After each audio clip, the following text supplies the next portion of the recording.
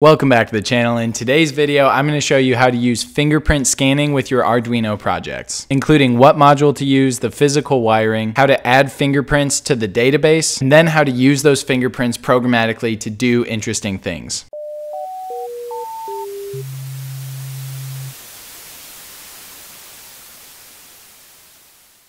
Okay, so to keep this a quick tutorial on how to use fingerprint scanning in Arduino and not dive too deeply into the various types of technology behind different fingerprint scans, just understand that the sensor I'm using in this video is an optical fingerprint sensor. It communicates over UART protocol, which is more commonly known as UART, as some of my pedantic viewers have noted in past videos. But what an optical fingerprint sensor is doing is when you register a fingerprint, it basically takes a high resolution photo of your fingerprint pressed up against glass. And then when you scan again in the future, it's comparing those two photos using like a picture matching algorithm. And the higher the level of confidence in it, the more likely it is to be a match. I'm very impressed with the simplicity and ease of use of the fingerprint scanner that I have so far. It's the optical fingerprint scanner from DF Robot. This is the second time I've used a DF Robot sensor on the channel. The first was the voice sensor module a couple videos back. They've both been incredibly easy to use, super easy to integrate with the Arduino board. They both use UART communications, and just like the first one, this module has a super thorough, really easy to understand wiki page and online documentation on the website on how to use it. And again, one thing that makes this kind of add to a project super easy and streamlined is that there are libraries and example codes that are going to get us really close. So whatever your application is, it's always a good idea to piggyback off of a library or an existing module that kind of gives you some of the framework for you. Let's talk about the specific application that I've built because it's pretty cool. So the UART fingerprint sensor module comes with the 6-pin cable to connect it to the back. And although there's 6 wires, you actually only need 4 to make this work. The black wire is going to be your ground. The red wire is going to be your 5-volt power from the Arduino. And then the white is going to be your read or data input wire, while the green is going to be your transmit or data output wire. The yellow wire is called the induction signal output, and the blue wire is called the touch induction power input. And we're not going to be using those for this basic application, okay? So the actual wiring of this module is super duper clear. I have this red wire jumping from the 5-volt power of my Arduino over to the positive power rail, and then the black wire from the ground to the negative power rail, and that's tied to the red and black wires going to my fingerprint sensor. That's all I need to power it. Then I have a green and white wire connected to the green and white wires for transmit and receive communications, and I have those going into pins 2 and 3, which when we take a look at the Arduino code, you'll see that those are the transmit and receive for a soft serial connection.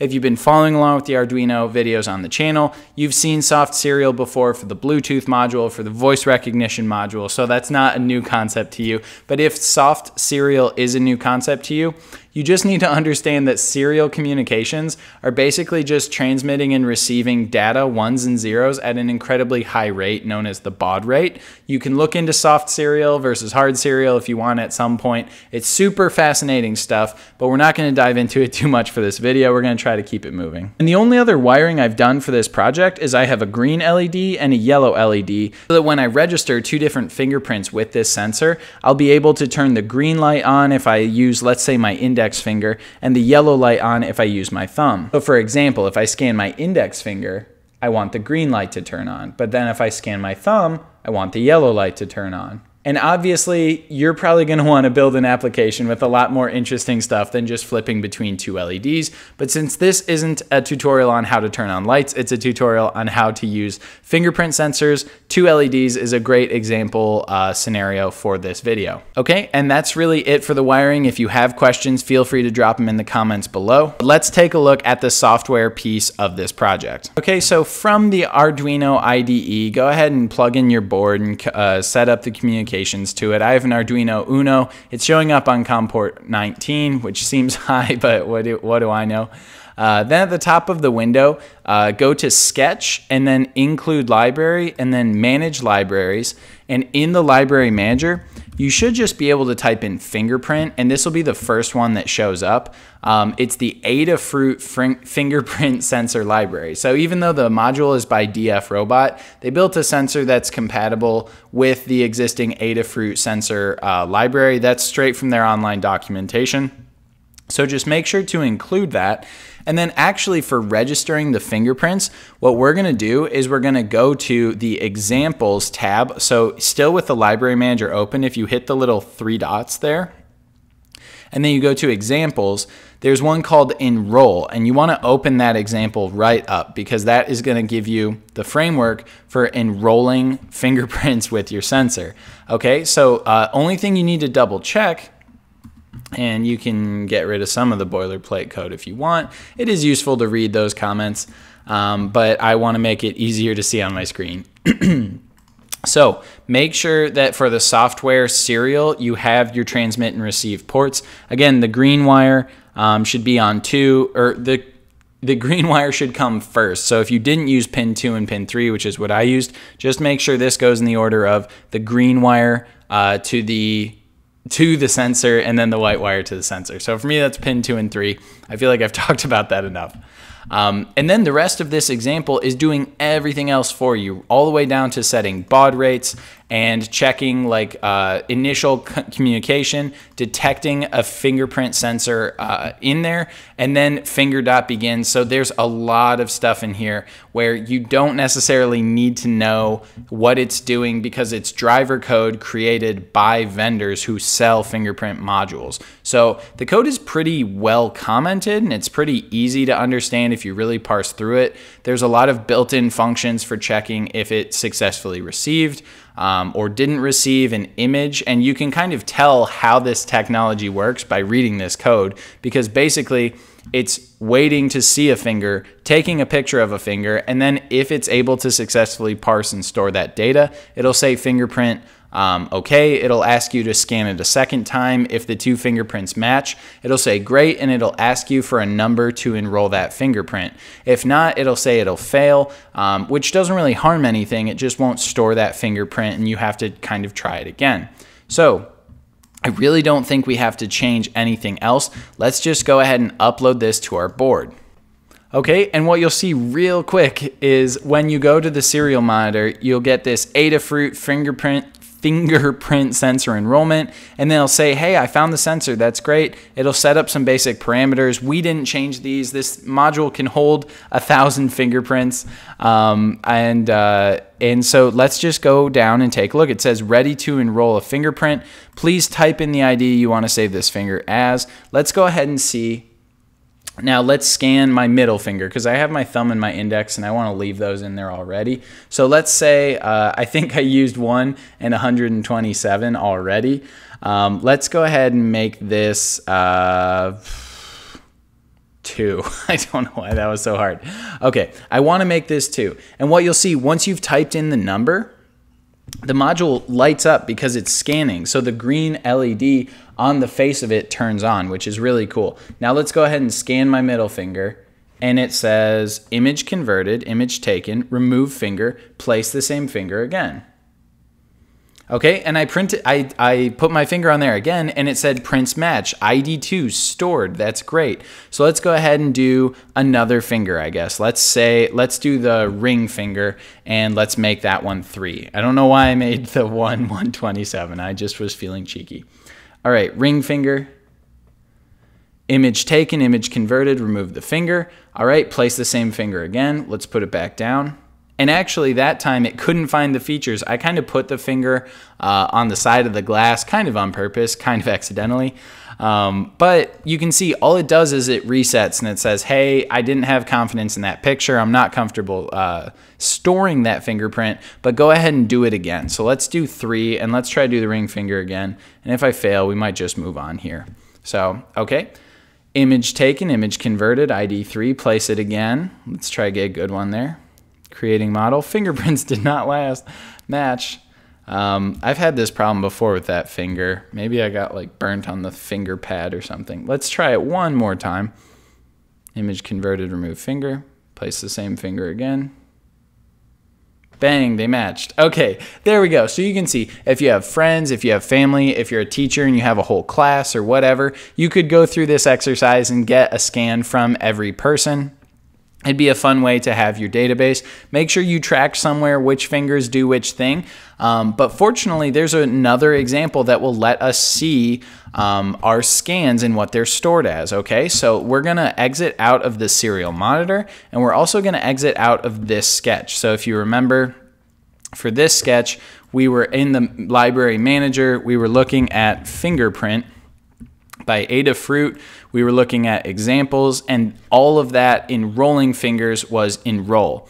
Now we're going to go to fingerprint, which all it does is it scans our fingerprint, and it's going to tell us by default, this is what the built-in program does, it's going to tell us what fingerprint just got scanned in. This is how we can check and make sure that our module is successfully picking up what it just scanned. I'm going to delete out some comments. In general, you should not delete comments of modules you didn't make. It's a good way for you to forget what code is supposed to be doing. I'm just doing it so it's a little bit easier to read. You can see the same software My Serial lines at the top of the program. And so just make sure if you didn't do 2 and 3 to leave them as 2 and 3. We're still not doing anything with the LED lights yet. We're just focusing on getting the fingerprint scanning working perfectly. All right, but we're gonna just kind of go down, and I don't think there's anything else right now that we need to add or change to this code. Okay, so let's go ahead and just upload this to that same board, and then we're gonna go ahead and open up the serial monitor. And you'll see it's saying no finger detected at a scan rate of 50 milliseconds, so it's checking 20 times a second. Now let's go ahead and scan the index finger. Image taken, and it found 127 with a confidence of 108. That's really good. It's super confident that the finger is accurate. Now let's do my thumb. Okay, that's number 1 with a confidence of 108. That's really high, actually. Before I was getting like 60s and stuff. Now I'm gonna do my middle finger, which we just registered, and that says, hey, that's number 2, still really confident. Now I'll do my ring. Hey, that's number 3, really confident. Let me try to do a bad scan like the side of my finger, and it doesn't find a match. So now let me do a little bit better. I'm gonna keep kind of rolling my index until it just detects it, but maybe with less confidence. Yeah, so there we go. Like the flat pad of my finger only got a 95 there with the fingerprint detection. It's a little bit hard to see because it's scrolling by pretty fast since it's doing this 20 times a second.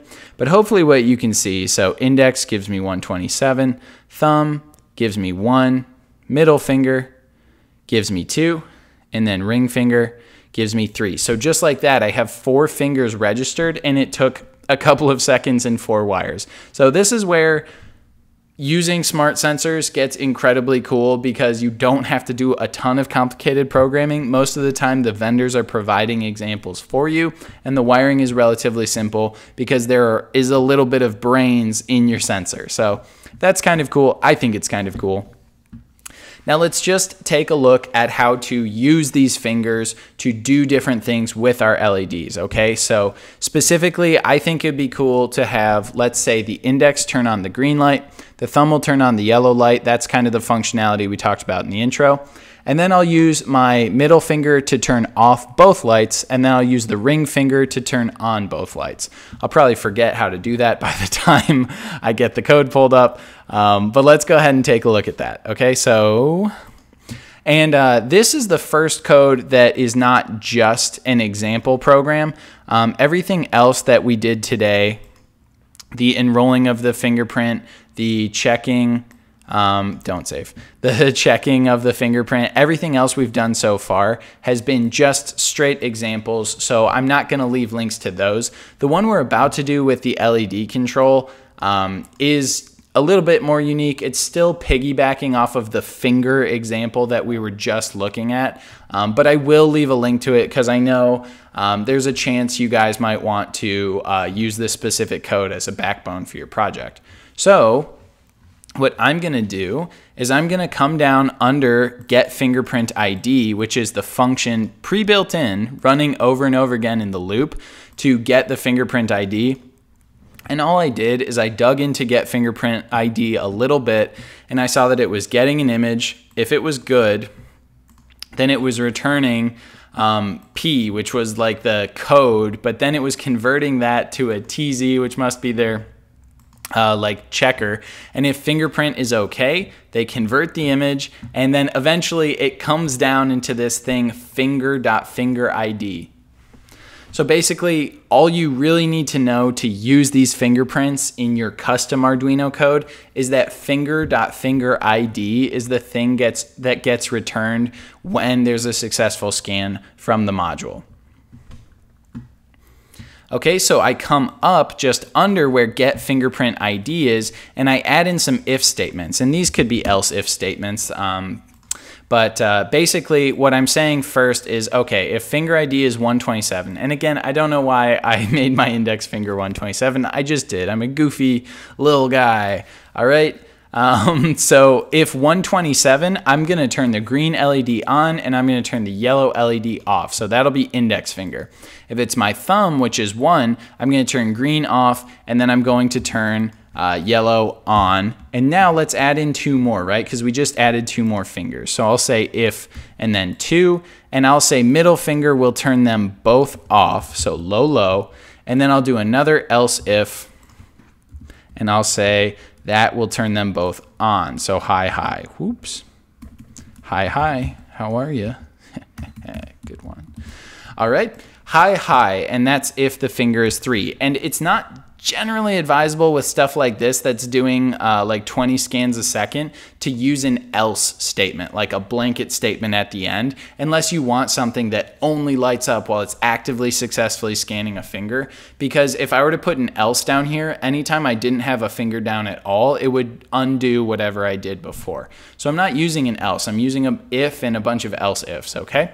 But this legitimately is the only code we have to build on top of obviously like setting up, defining a green LED pin, a yellow LED pin, and then setting them up as outputs in the setup code, which is very basic stuff. So if you are that level of beginner with Arduino, I have a full Arduino tutorial series on the channel. You can check that out. But without any further ado, let's just upload this to the board and let's take a look now and see if we can successfully get all of these scanning. Okay, so now we can see when we upload to our board, the fingerprint scanner starts blinking green. It's looking for a finger to scan. Let's do the index. That should be just green.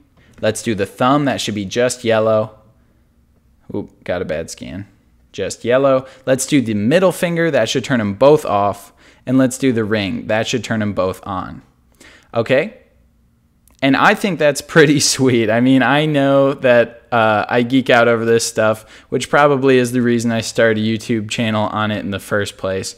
But I just think it's so cool how technology that as a kid seemed like science fiction to me. I mean, I knew fingerprint scanning was a thing, but it was like a thing of spy movies. In my opinion, building stuff like this is just really rewarding, and it's been really rewarding as well to see how well the YouTube community's been responding to a lot of the Arduino videos I've been doing. It means a lot of other people find it pretty fun as well. Okay, so that is gonna do it for this video. A massive thank you to DF Robot for sending me the sensor used in this video. Be sure to check out their website because in addition to this fingerprint sensor and the voice recognition module, which I've done videos on, they have tons of great products that can be used for a wide variety of projects. Their website is super easy to use, it's super well documented, and it has technical examples and typically YouTube links for all of their projects. A huge thank you to the Patreon supporters as always. Thank you to everyone who subscribes to the channel, leaves nice comments on videos, drops likes on the videos, and be sure if you have any questions to drop them in the comments below